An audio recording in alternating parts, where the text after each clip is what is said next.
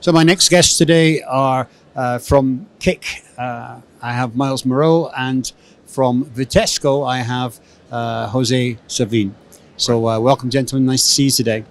Thank you, Trevor. Yeah. Thank you. So we're here today. I mean, it's quite unique. We've actually got a long-term customer of KIC sitting here. Vitesco, you've been working with KIC organization for your reflow systems and Yes. profilers for a number of years. Yes, we have been working with KIC for more than 17 years Right. now. Okay. This has been a long partnership with KIC. Mm-hmm.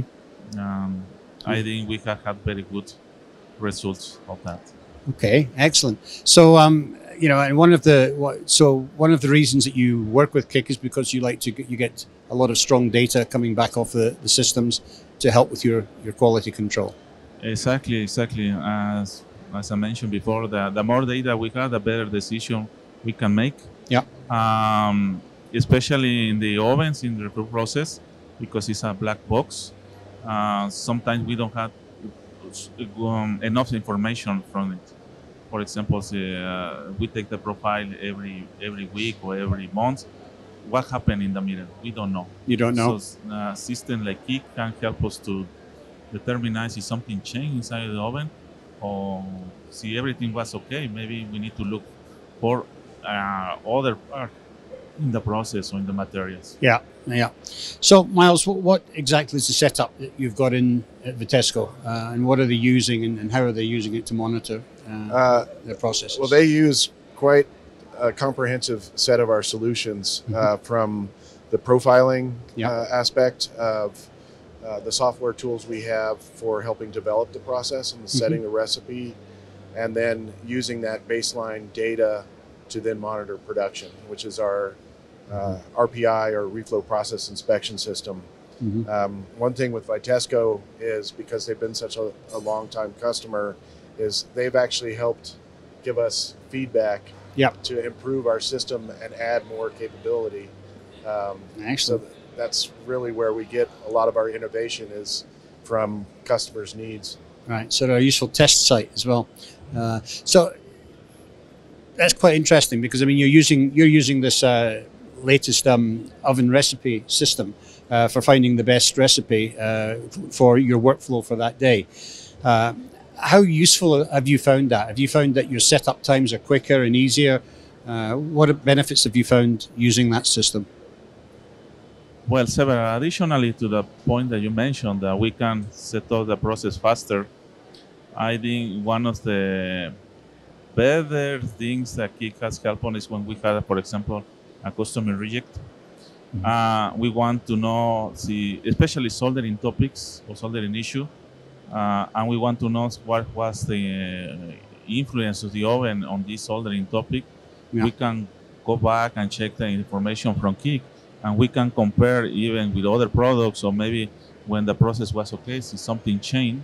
And this has been very useful to have good discussion with the customers, or maybe with the materials or suppliers, so we can have a good support for our claiming. Right. In many cases, when it is a soldering issue, they blame there is something happened in the profile. So when we got information from KIC to say nothing happened when we were running well, and now we had an issue and in the oven is okay, that has been very useful to eliminate maybe the reflow process as possible root cause. So are you monitoring their systems as well remotely, or is this all the monitoring is done in factory, in-house? In factory, right? But the systems are not just a standalone inspection system down at the line. Yeah. It is comprehensively integrated into their factory system. So as the boards, they have a very complex manufacturing process to maintain the process control and traceability required for the products they build. And so we are in a real-time messaging and integration with their MES system to make sure that the process is validated and the traceability is there as well. Right. So I understand Vitesco are using their own homegrown MES system. You actually developed it yourself. So did you have to write patches to sort of make that integrate with the KIC software? Yeah, actually, Vitesco was one of the kind of early customers who, I wouldn't say demanded, but required that the data that Jose was talking about to make good decisions, they need it in real time, and they want the systems to act on that, and then their factory system to tell the machine down at the floor that, yeah, this is how you should be operating. Yeah. You know, so that was a good project for us.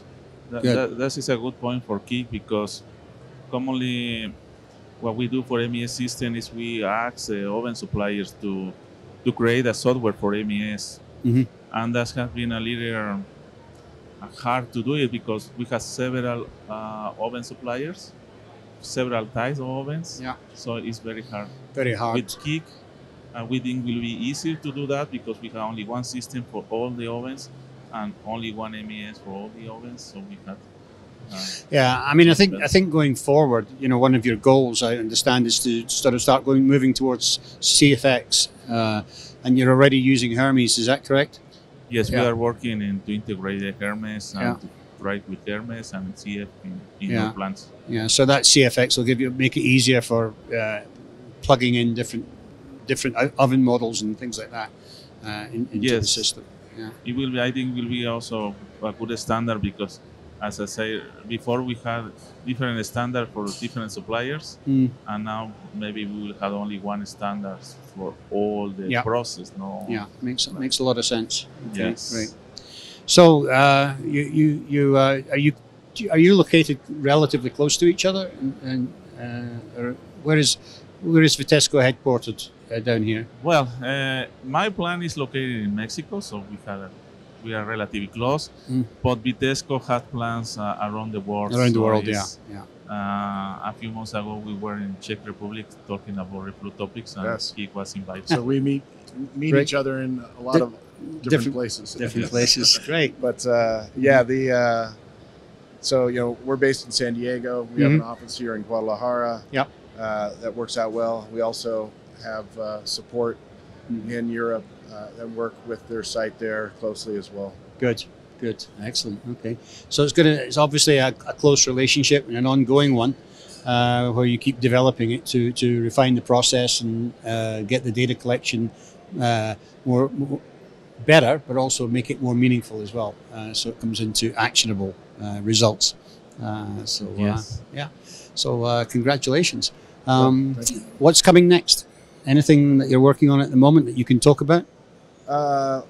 Well, the one that you mentioned, we do have a new profiling platform, and the new feature in that is helping to create common recipes for multiple assemblies, which will make the factories more efficient on changeover. Yeah. And then we've just started to come out with some new real-time monitoring for additional sensing capability. Okay. So sensing the board temperature as it goes through the oven, sensing vibration, fan speed. We do O2 right now. So as the manufacturing gets more complex, high density boards, more reliability requirements, we've kind of future-proofed our latest platform so we can add more sensing capability. Yeah, I think that's very important because, you know, a lot in other parts of the process in the assembly line, you know, it's everything, they want everything in real time. So, you know, they don't want to be sort of asking how much scrap we made last week. They want to know now before it becomes scrap. Yes. So, you know, the quicker you can get that data, the quicker you can act on it. So that's great. Well, gentlemen, I want to thank you for coming in and telling us your story today. It's really good to see how you guys work together. And Jose, I wish you every success in the future with your systems, and thank you for coming in. Thank you. Okay.